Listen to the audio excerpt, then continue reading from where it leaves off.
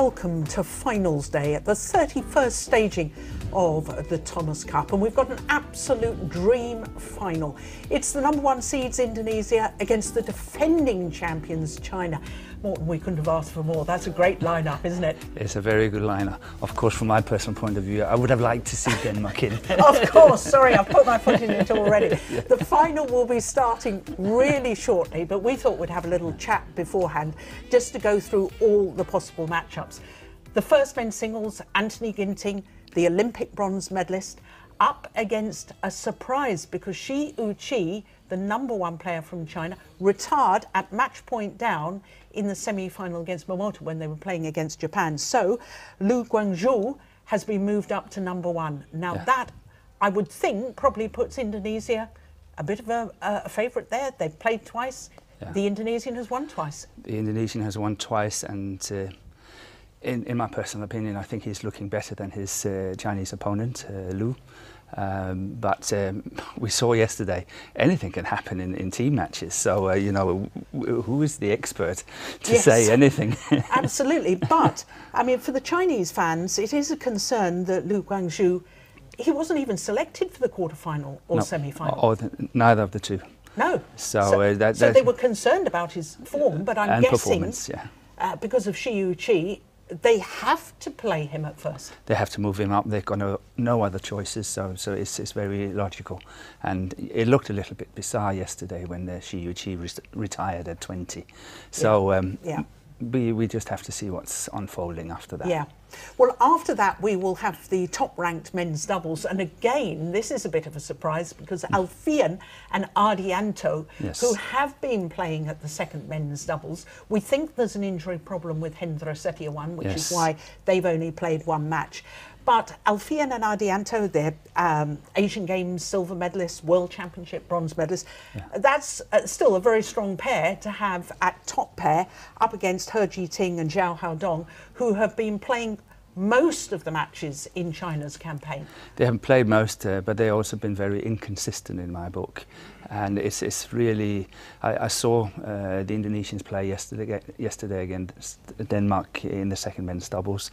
They're looking really, really good. And at one stage, they actually also played them in the first men's doubles here when they split the partnerships in one of the matches. So I think, in all honesty, I think that's the best pair they have. Yeah. So even better than the world #1s, you mean Gideon and Sukamuljo? You would have played Alfian and Ardianto anyway? Yes, I would have. Wow, well that's fascinating because we will come down in a minute to that second men's doubles. But first of all, the second men's singles. Jonathan Christie, Asian Games gold medalist, up against Li Shifeng, was the gold medalist at the Youth Olympic Games. Yes. So there's no question Jonathan Christie has more experience, and I thought he played really well against Anders Antonsen. But it was a long, long match. How much has that taken out of Jonathan Christie? We can only guess, and we will see a little bit later. I think it's a worrying situation for Jonathan Christie because an hour and 40 minutes, that's a long match. Yeah. He did play really well yesterday, I think, and it's the first time in a long, long, long time that Christie has actually played to what I expect him to be able to. He has not been performing well, at least for almost 2 years. Yeah.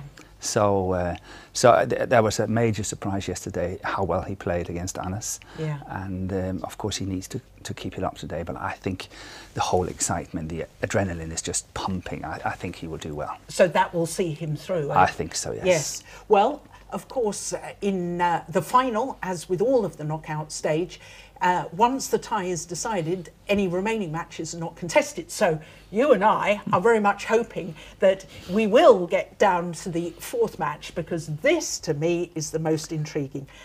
Kevin Sanjaya Sukamuljo has been teamed up with the world junior champion Daniel Martin. Yes. Now this is fascinating. You and I have talked about it. What is wrong with Gideon and Sukamuljo? They don't seem to be firing on all cylinders. When they're at their best, they're the most exciting, dynamic, wonderful pair to watch in world badminton. Yes. But we haven't seen that at late. So is this a glimpse we're seeing today of maybe the future? I think so, yes. Wow. I think so. I think that Indonesia needs to do something in the men's doubles. They have many really good ones, but the partnerships are not really working out so well. They're not winning the titles they're looking for, yeah. and they have to find a winning formula. And of course, Kevin Sukamuljo is of course in that picture somewhere. Yeah. So, and we haven't seen him partnered up with anyone but Gideon. Yeah. So I've just been expecting it. I've been waiting for this to happen. So I'm actually not that surprised. No, I know you and I discussed it, I think it was on air, about how perhaps Sukamuljo with one of the young players might make a very good partnership.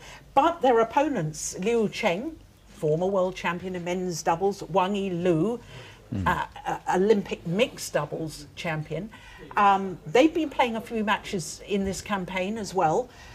So it's an awful lot of pressure on Daniel Martin. I mean, the two Chinese players are vastly experienced. This could be a very interesting match. It's going to be a fantastic match if it's coming, yes. as you say.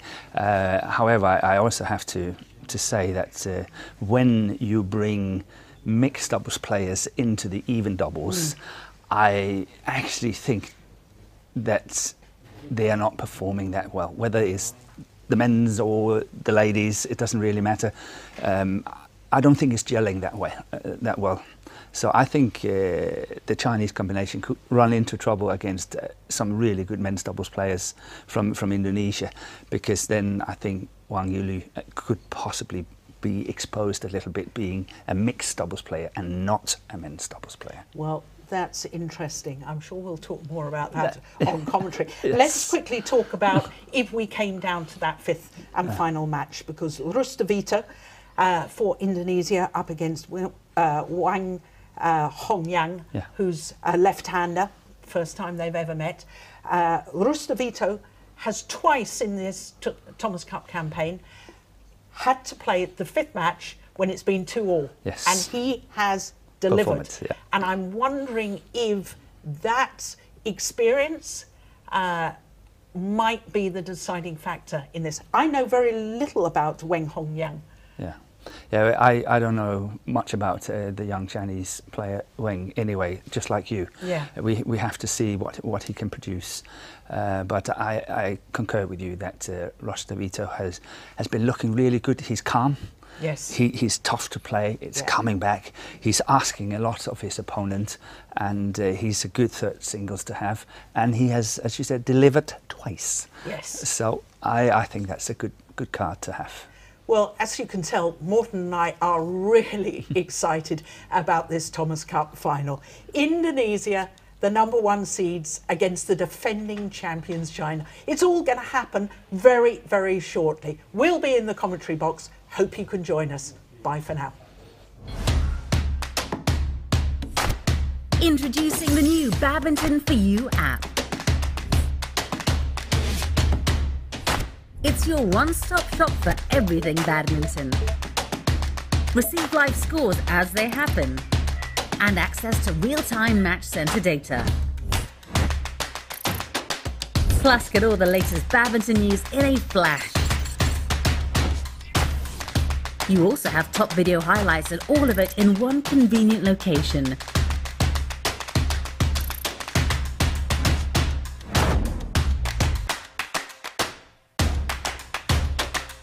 Never miss your favorite player again.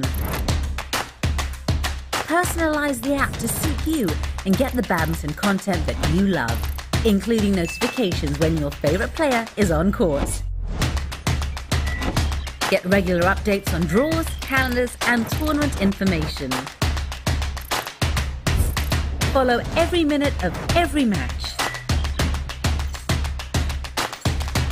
Badminton For You, just a touch away. Available in all app stores now. アプリをダウンロードして私たちのことを応援してください。